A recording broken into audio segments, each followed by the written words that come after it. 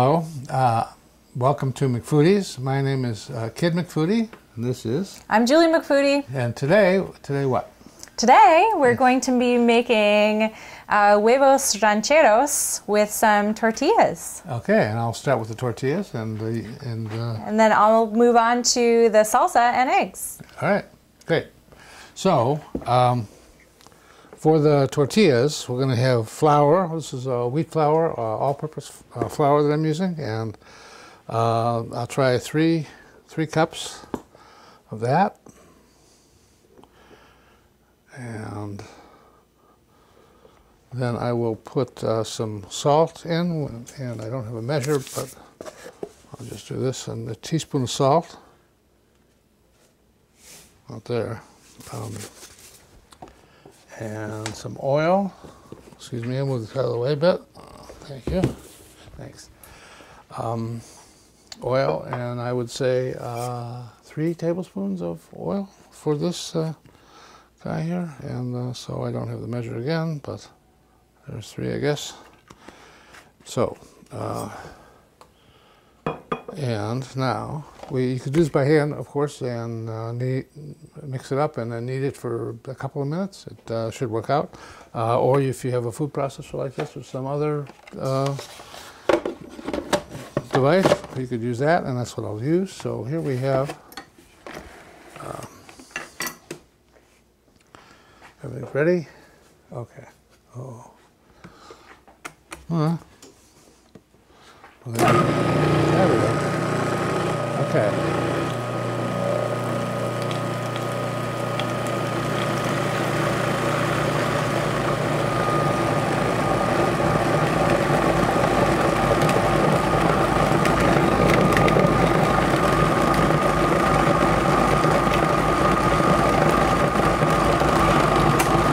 Now, I didn't say, but I should have said that as far as the amount of water is concerned, maybe a cup or a cup and a half, but it's all, as you see, I should have paid closer attention maybe, but I was lucky. And pay attention to the water that goes in there, and then when it forms a ball, then you're good to go. And so there's that. It's in there. I made some dough yesterday. It's now 10 in the morning or so. I made it yesterday about the same time, and so here we have that.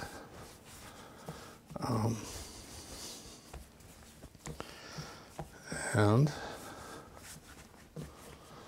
I'll just bisect it, I guess, or maybe do 1/3 first.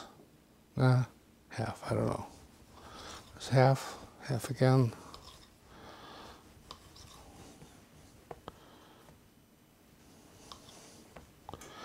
All right, now.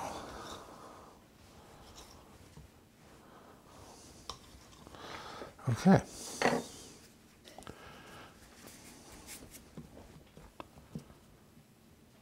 All right, we'll see. Oh dear, excuse me, hold on 1 second. This is a crisis, first crisis of the day. I should forget to turn up the air. There we go. I had to turn on the electric gizmo there.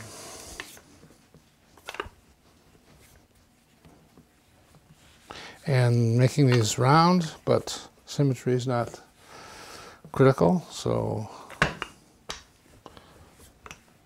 and roll them out to maybe 1/8 of an inch thick or less, maybe 1/16, 1/8. Keeping in mind that you probably got to keep flour on them at all times, because if you don't, they'll stick and you can't roll them out. So, there's one, you see. Put that there. Do another one. All right. Now,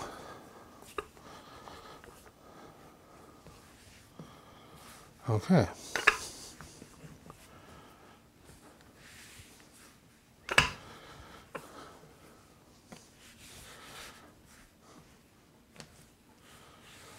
Okay, maybe we'll do this and then one more.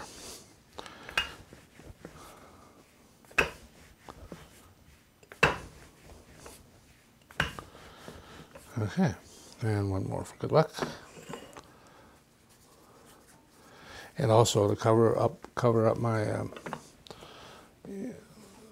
the fact that I didn't turn that thing on soon enough. Make another one. And I have, usually when at home I make them, I put them in a cast iron skillet to cook, and no fat in there. The fat in the tortillas itself traditionally would be lard or shortening, or oil, as you see, and even butter, I guess. And so, all right, now, okay. Now I will move this around if I can. Where's this thing? Which one we got? Got this one? Aha. Okay, great. Thank you, Julia. All right.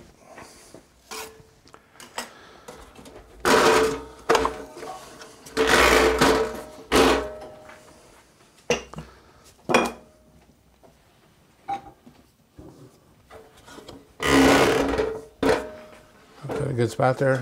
Yeah. Okay. Now, when this is up to speed, which this is not, you just plop them on there, and 30 seconds on one side, 30 seconds on the other, and they should be done. But we're a little behind on the heat. No, maybe not. Probably won't do it quickly enough, but anyway. So we'll do that 30 seconds on one side, 30 seconds on the other, and they should be done. And then you're ready for whatever else you're going to do in your Mexican dinner. And for that, we'll turn it over to Julie, but in the meantime, now we'll take a break.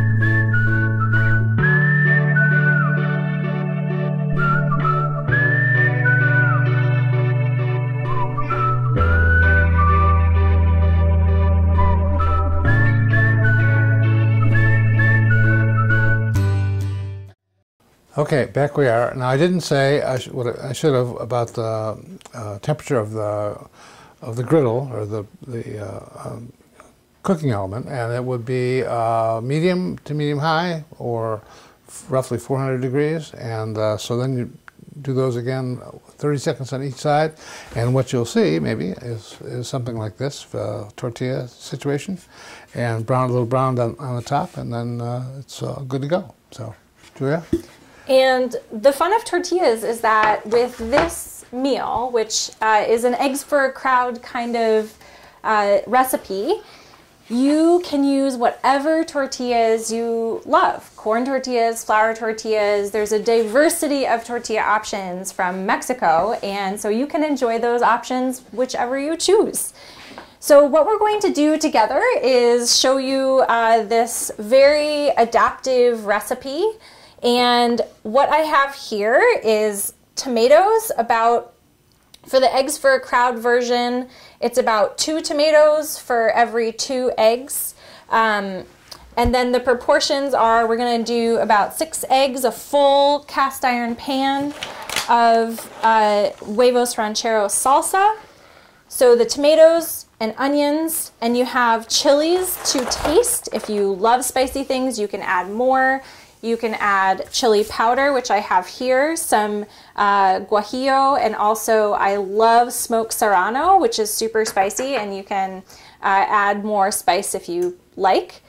Garlic, of course, and then a couple handfuls of cilantro. I really love both cooked cilantro and then a sprinkling of fresh cilantro on top at the end.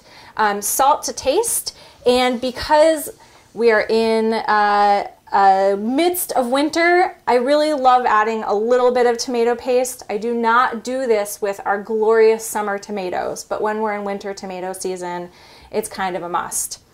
Some cooking implements, and I like to use, I have this wonderful tiny masher that I've borrowed from my daughter Mariella, and you can use this, any potato masher, or even just a spoon or a fork if you like a little bit smoother consistency.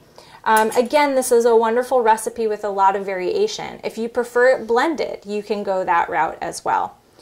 So to start off with any salsa, I usually start with the onions, cooking the onions in the pan.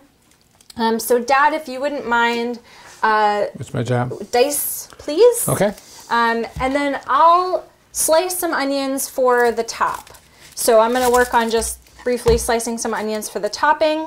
And we're going to dice everything: onions, tomatoes, chilies, and garlic. I prefer minced, but if you like big chunks of garlic, go ahead, have big chunks of garlic. And we'll cook this all down till it's nice and thick consistency in the pan. And then we'll come back and show you what that looks like. Okay.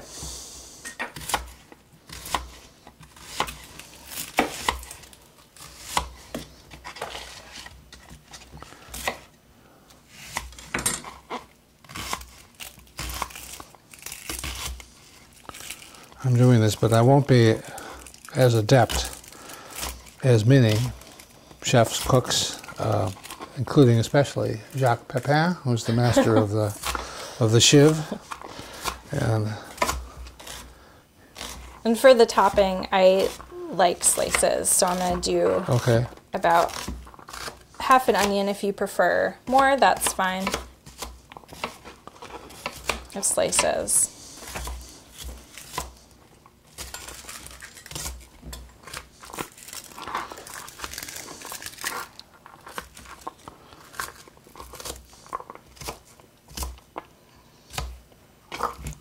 Like so? Or a little, some of these too big? Yeah, pretty well diced. Okay. So we want them relatively consistent sizes. Oh dear. This is the benefit of a team process. Is we'll have a recipe that suits our current crowd, which is fun. And so again, I like a fair amount of spice, so I'm going to add the 3 jalapenos that I have here. What am I smelling already? The jalapeno. It smells really nice. Sometimes these days, if you shop at Hannaford's, the jalapenos can be a little iffy, so if you do like a fair amount of spice, I do recommend maybe grabbing a Serrano too. Serranos pack quite a bit more punchy heat. So if you're into a whole lot of heat, it can't hurt to pick up a couple extra chili options.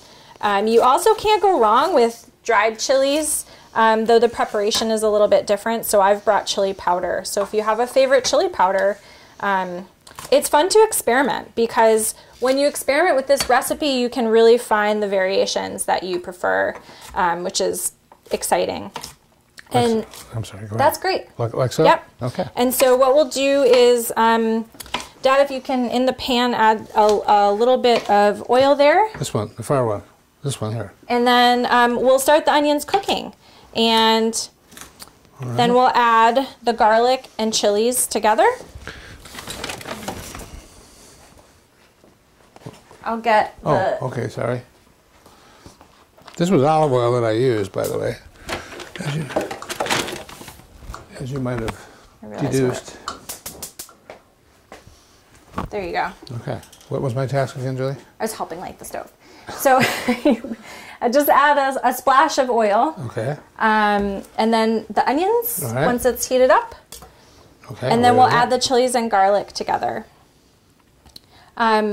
Oh, and as I was saying, the other interesting thing about this recipe is if you include all of these ingredients, so alliums, onions, garlic, chilies, tomatoes, and cilantro, all of these are native to the Americas. So these are plants that have grown here and were cultivated by indigenous Americans for millennia.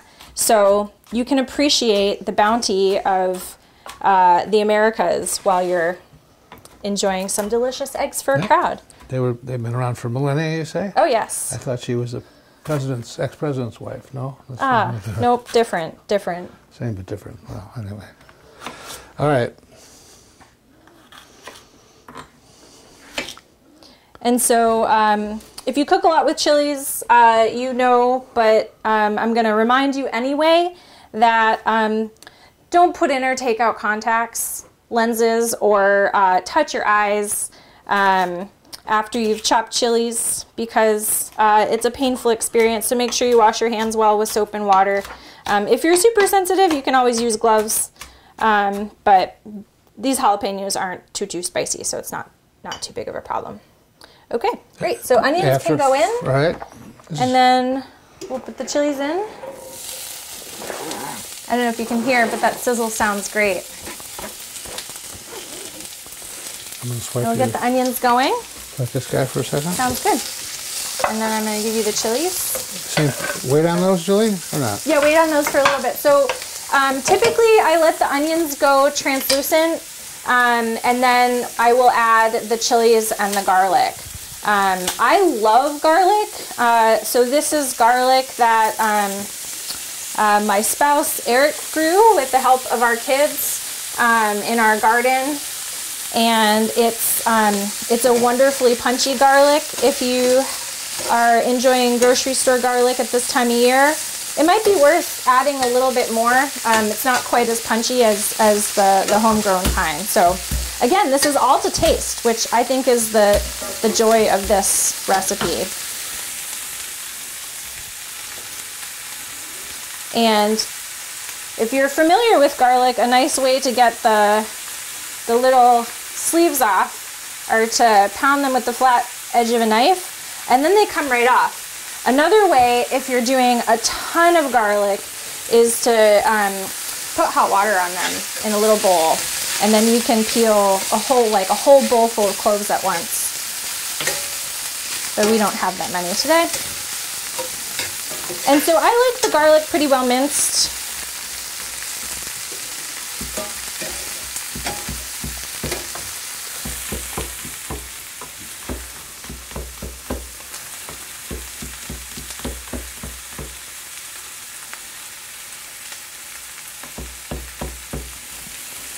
How are those onions looking? Well, they're looking pretty good, I would say.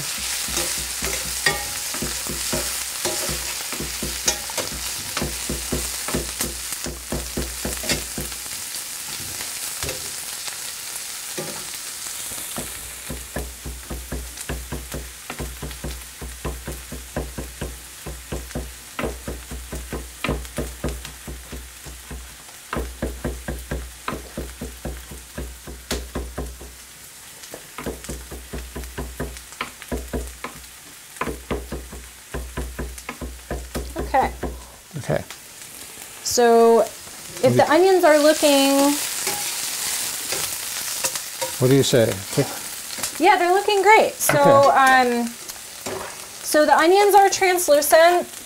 We have the garlic and chilies chopped and ready to go, and so they can go in. All right. Thank you.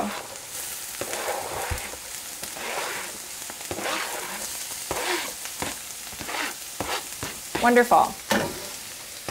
And so the next steps would be we'll chop all the tomatoes. I take the cores out, otherwise you get a tough bit and it doesn't cook down quite as nicely. And then we'll add that to the pan. And to taste, again, salt, chili powders, and a wee bit of tomato paste. Add that all together and cook it down to a consistency, which we'll show you in a little bit.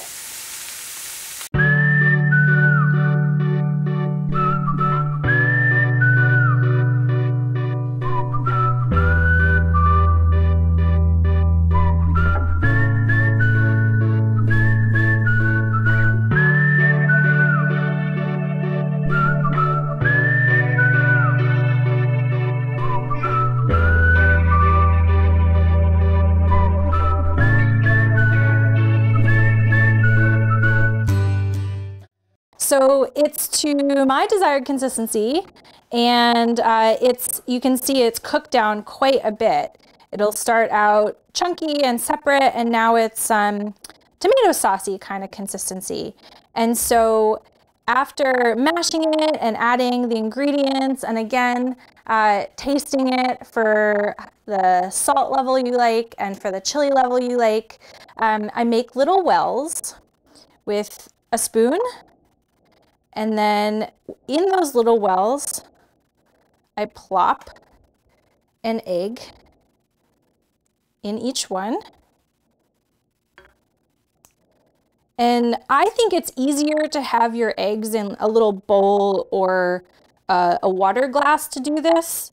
So then you don't risk having shells going into your beautifully made sauce. And then I have ready for when it comes out of the oven at 400 degrees, toppings. I love the fresh cilantro and sliced onions on top. And one more note about chilies.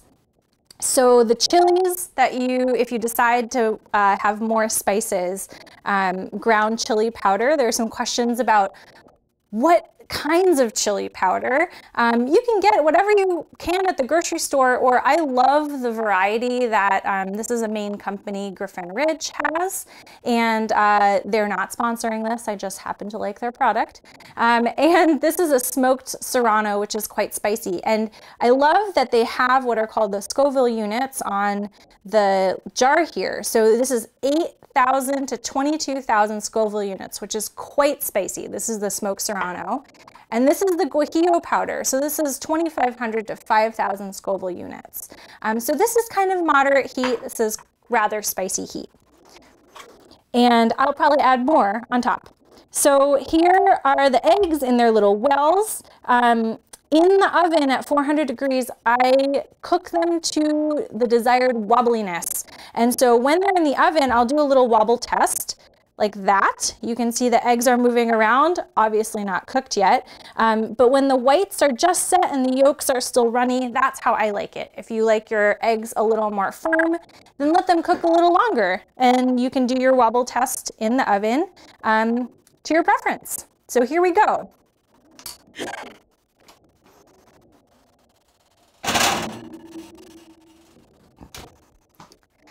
And so we're in the oven, and the eggs are going to cook until your desired wobbliness. The sauce cooked down for about a half an hour. And so if you have fewer eggs, this is definitely eggs for a crowd. It'll be a little less time than that. So we'll pop back when you have the wobbliness to your desired consistency for a taste test.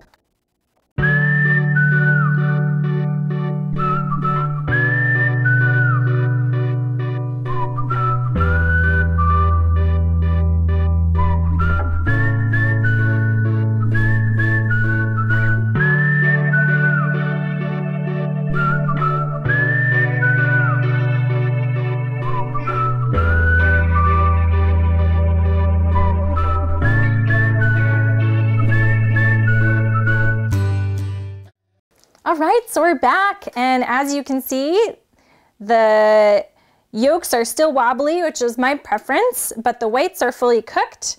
And so the next step before serving is to just top it with some cilantro and fresh cut onion slices. And if you prefer, you can also top it. There's a variety of farmer's cheeses that go deliciously with this as well. And so I will serve it up here with kids' delicious tortillas. And I like to dip my tortilla in it. Would you like it on top of your tortilla or on the side? The side is good, I guess. Okay. And so the way I like to serve this with tortillas, again, cheese if you prefer, is just a bunch of sauce on top. That is beautiful, Julie. Let me say so. And it's a delicious and healthy breakfast. Would you like to taste it? Perfect, yeah. And we get to try the tortillas and salsa and eggs all together.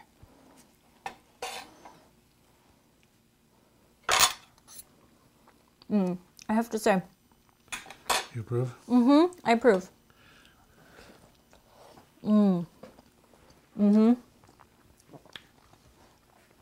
Delicious. Buen provecho. Okay.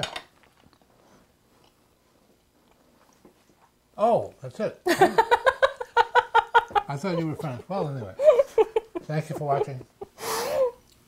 Signing off. McFoodie's. Yeah,